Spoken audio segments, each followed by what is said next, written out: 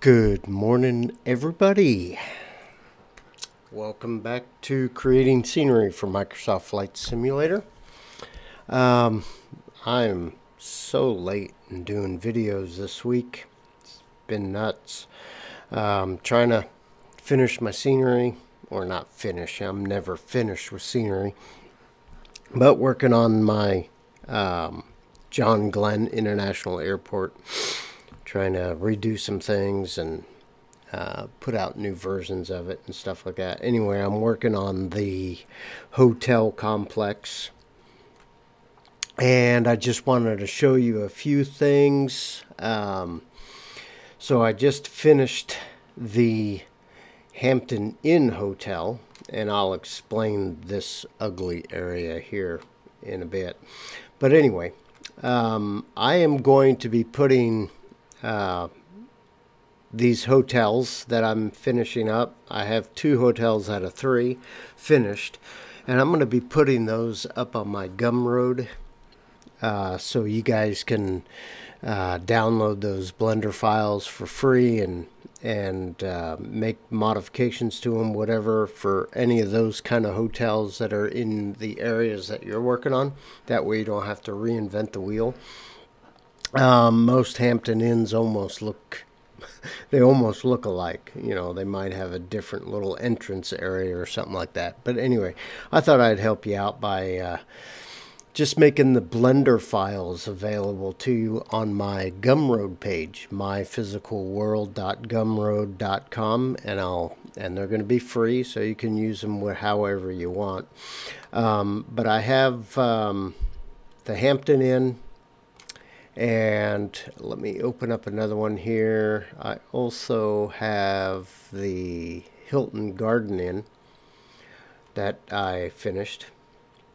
Okay, I'm going to be still doing a little bit of work on the Hilton, but it's in the sim and it'll be ready. It'll be in the next release 3.4 of KCMH. But I will also make this available to you in a Blender format. And the reason I'm doing Blender formats is, you know, I can make a library for the sim and then you can just get it out of the library. But the problem with that is I don't want a lot of external dependencies on my scenery. I want, when I upload a scenery, I want you just to be able to download that scenery and not have to worry about different packages that you have to have installed. Okay, so I figure if I go ahead and give this stuff to you as a Blender file, then you can create your own internal model for your package. Okay, for your customers, so they don't have to have like 10 different dependencies in order to have your scenery. I kind of find that annoying. I did it once before with my radar. You had to have one of my other airports in order to have my ASR, but then I just converted the ASR to the airport itself, so you didn't have to have all of my stuff. You know what I'm saying? Okay, but anyway, this is the Hilton Garden Inn in Columbus, Ohio at the airport. And I'm just finishing up on the Hampton Inn. Okay. Couple things I did a little different, and I'm going to explain this ugly thing over here in a second. But if I go into... Now, that's not, yeah, that's what I want. I just need to turn off my wall. If you'll notice that right here, okay, I turned off the stucco that's on the side, and you'll notice that there's some blocks here, some planes, 2D planes. Okay, got one here and then one here. This is just a mirrored version of that one, but that is a parallax window. And what I have done is that I've gotten a image of the inside of a Hampton Inn hotel room. Okay, and I have applied for that plane this view, and I have placed it behind the window, not on the same plane as the window. It's back a little bit further. So we have parallax window. Now they all look the same. I have a couple room pictures, but you know, so they wouldn't look all the same, but I didn't use the second one yet, and I'm lazy, so I probably won't. Sorry. But anyway, I have a parallax window behind some of these rooms. Okay, now the only thing that you have to do is, now if in this blender, let me turn on here, is there's actually, oh, that, no wonder one doesn't click. If you notice right here, I have a layer called window glass. All right, so where there is not a parallax window with the room behind, I have just placed a MSFS glass object. All right, but where the rooms are, there is no glass in the window. Okay, because the parallax window object itself has a glass. If you guys remember, in the tutorial a few videos back, if we go over here to materials in Blender, and I have room 1, remember for a parallax, it has a front glass color, right? And then you have a PNG that has some transparency to it at a color that you like, and you use that for the glass. All right, so when I made the model, the window that is in front of the room that has a parallax, this window doesn't have a single block of glass like this. Okay, so anyway, that's what I did, and I'll show you what it looks like in the sim. All right, now that got me started thinking about this ugly thing right here. There's not much to it. I'm experimenting, so it's not final yet. All right, but they have a swimming pool, and they have a concrete pad around it. All right, obviously. But what I tried to do, or I'm in the process of trying to see if I can get it to work better. All right, it works, but it can work better, is instead of going into the sim and terraforming a hole in the ground and then putting a water material on top of it, and I do have a video of how to do that. You'll have to go back to do a search on one of my videos, but I did one on water features and terraforming. Now I can easily go into the sim and create a polygon and terraform that polygon, and then give it a water texture on top. Now you can do that pretty easily, but I don't like the way that terraform, the minimum setback for the terraforming is 1 meter. Okay, so the ground is going to be gradual like this, while swimming pools are pretty much straight up and down. That's probably the one pet peeve that I have about the SDK. Terraforming is just a pain in the butt. I just don't like, I'm a cartographer, so I pretty much terraform in real life in terms of digital elevation models. I don't like not having that control to say, no, the ground looks like this. And with the simulator, we have to kind of, guess. I like a little bit more precision. So what that made me think, I'm sorry I'm rambling, but what that made me think was, why not make a pool using a parallax window? It's the same process. So here I have an image of a pool. Let me see if I can find that real quick. this image of the pool. I brought it up in GIMP because it's the raw file was a WebP file and not a JPEG or a PNG, but I have already converted it. But anyway, it's a top down of a pool. The only problem is I'm still having some issues trying to get it to scale correctly. Plus there's a watermark in it. But anyway, I digress. But I'm going to be working on an image of a pool that looks like this. It kind of looks like a parallax window in a sense because there's some depth to it. So I clipped out the actual water part and created a PNG. All right. And placed that in here with just a simple 30% transparency blue on top of it. No different than doing a parallax window for a room, right? All right, so what we're going to do is we're going to go into the sim next and show you the effects. Okay, here we are in the sim. Sorry it took so long. I didn't know there was an update today. Actually, it was just a small update. 300 megabytes. Bug fixes, which is fine. Anyway, you didn't know it took so long because I paused. Alright, so let's insert to drone mode. And here's John Glenn International.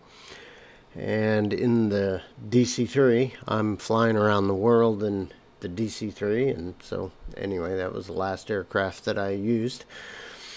Alright, so let me go to camera and increase the drone speed. Alright, let's get over there. Alright, so here are the two hotels. Still have groundwork and things like that. But anyway, got the Garden Inn sitting over here and got the Hampton over here. Yeah, I have my picture taken off because different frame rate recording. Alright, so if I drop over here, now I'll probably have to slow my drone down. No, I won't. So there's the parallax windows. These two rooms right here. So if I, whoops, yeah, I gotta slow my drone down real quick. Get it down to the slowest speed possible. There, let's do that. That should be able to help, I hope. There we go. You can see the rooms pan. See how that luggage cart, that right there, kind of gives you the three-dimensional aspect of the room. You guys pretty much know this stuff by now. And then I found a picture from the window to the door, so it looked correct. But as we pan, and there should be a light on the table over here, so they show up. All right, but the rooms that I don't have a parallax, I just have the regular glass. All right, we talked about that. Now I'm gonna fly on through this building. I should speed up my drone now. There we go. That's the other side. Don't worry about this. Okay, it's goofy. All right, now we're on pool side, and if I move, you notice we're getting some parallax with this pool. Okay, we're getting some. The image itself isn't that great. That's why it's having a hard time determining what is being used for the depth of the pool. Now, I did get the outer edge of the pool, the concrete around the edge, and I think that's what's thrown it off. So what I think I'm going to do is redo that image and only get the water and the stairs that are coming down. There's also a ladder over here. But anyway, I am experimenting using parallax windows for doing these pools. for all intents and purposes, it's okay. Actually, the ladder's on this side, but I'm using parallax windows to do the pool. All right. Now I still have some more work to do and things like that. But anyway, I just wanted to show you what project that I'm working on. I mean, what little things that I'm working on. And as I get further along on the experiment of doing this parallax window pool, then I'll bring you up to date on that. Okay, so we can zoom out here. So I'm working on continuing my work on my John Glenn International Airport. So anyway, thanks for watching. I hope you subscribe. I really would like your subs because, like I said, I'm a niche channel. You subscribers, you almost 1,500 subscribers. That's awesome. I never would have thought I'd even have 100. But the algorithm is a pain, and I'm not here to make money off of YouTube at all. I'm not here to make money at all. I'm doing this for you guys and as a hobby of myself. But if you'd like to support me, you can buymeacoffee.com/myphysicalworld. And remember, these hotels that I'm working on will be up on my Gumroad page, myphysicalworld.gumroad.com, and they're there for free download in a Blender format. And I hope that you guys enjoy. Hey, and remember, I am doing a you guys on the YouTube channel, I haven't announced it, but I am making a around the world trip in the DC-3. I'm learning how to fly it. I'm not a great pilot. Just a couple nights a week I have my flight night. And if you guys would like me to video some of that, let me know. The DC-3 for me is challenging. I'm used to airliners and the Cessna 172, which is pretty darn easy to fly. But the DC-3 is challenging for me, and I need that challenge every once in a while. But if you guys like me to videotape some of that, you know, video that, let me know. Also, in the comments, give me topics that you want me to make videos on. But I hope that your scenery design's going great. Today I start this hotel that sits here. I can't even remember what it is. And then across the street from the Garden Inn is a McDonald's fast food restaurant. So anyway, that's my plan for today, is to work on this third hotel. Anyway, it's there for free up on my Gumroad sometime in the next day or so. Thanks for watching, and sorry this wasn't a great tutorial video. Like I kind of have video block right now. I'm trying to figure out what I want to do. But hey, as I'm making my trip around the world in this DC-3, I'm downloading people's sceneries to use. I'm not critiquing them because I don't think it would be fair for me to critique somebody else's scenery when my scenery isn't the best. Okay? But I'm downloading whoever your scenery as if they're part of my destinations. I don't know what my destinations are. I figure it out as I'm going. But anyway, let me know if you want me to do some video on that trip. If not, I'll just continue on my own. Hey, you guys have a great rest of the week, and I will see you guys on the next video. See you guys later.